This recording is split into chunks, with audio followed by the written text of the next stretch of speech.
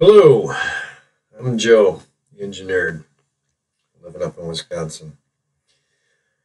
This little video, I'm going to show how to use Fusion 360 and how to create a guitar. I'm going to do 3 videos. First video is just going to be the modeling of the guitar. Second one will be the cam part of the guitar in the same software, Fusion 360, and then the third part will be the actual uh, the milling of the body on the shop bot. Um, Fusion 360 is awesome. It's got a lot of capabilities very similar to SolidWorks, and it has CAM built into it, and it's free if you're a student or a hobbyist. It's really incredible. If you want, if you need more information on Fusion, you can look up Lars. He's a Fusion 360 expert. And then there's also NYC There, he's fantastic as well.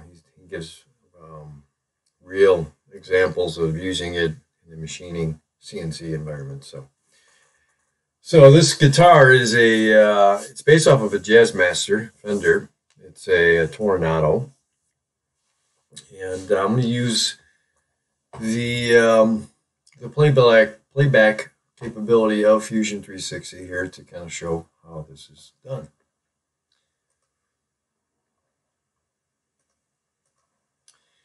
The first part is that we bring in a canvas, because I'm going to use that to kind of create the perimeter of the guitar. It's basically a PDF that I've found online. And then I converted it into a JPEG, and then I can bring it into Fusion, and I can kind of calibrate it, scale it size-wise, get it to the right size I want, put it in the spot that I want. My origin's right here. That's my origin. Guitars are very centric things. So usually your zero of your guitar is usually your zero and X and Y is usually right at this point. It's kind of a good point to use as a reference.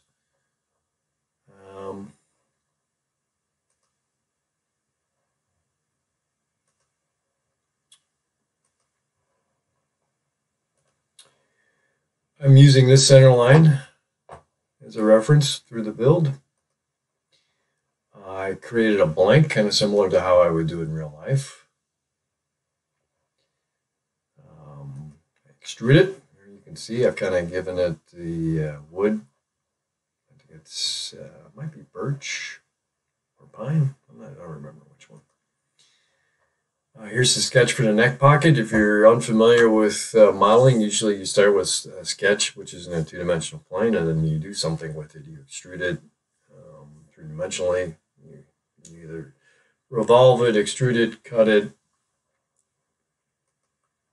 There's the neck pocket being cut.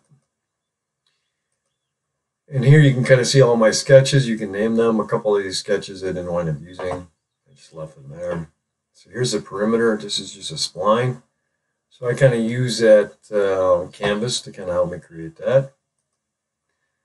And then I use that to cut that away from the blank. You can kind of see that it looks like I have a guitar body kind of sitting there. Here are the pickup cavities. Here are the holes. This is the hole for the control switch between the pickups, and here are the holes for the pots.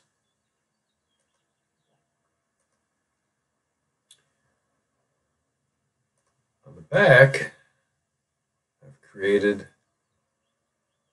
the sketch for the control cavities, or control cavity rather. That gets extruded or cut. And then the same thing with the switch cavity. That gets cut as well. Here is the cover cavity. That gets extruded three-dimensionally in there. You can kind of see it there.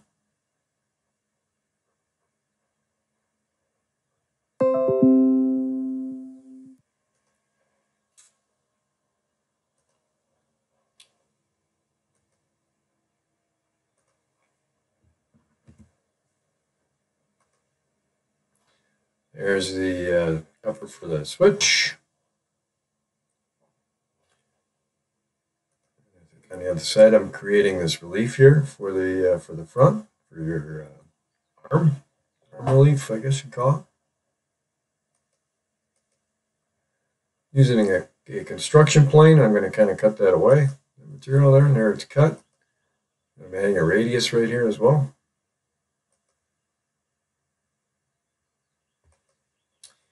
Here's the little sketch that I'm creating to cut the relief on the back of the body.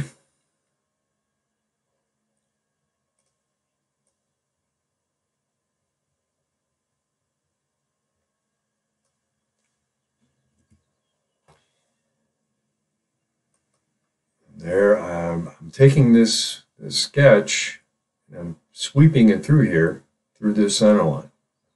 And that's what creates this cut here. And it looks, I get the feeling that's kind of how they did it in manufacturing as well. They had something that kind of swept through there, potentially. Because the geometry looks kind of spot on when you look at it from this view here. It looks very, very close.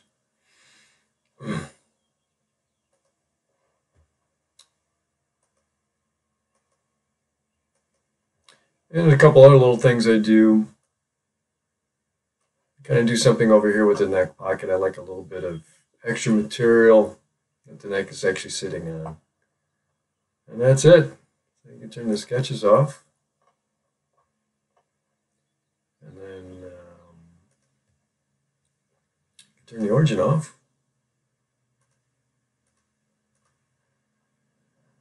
It looks like you got a guitar body. It's kind of cool. Fusion 360. Check it out.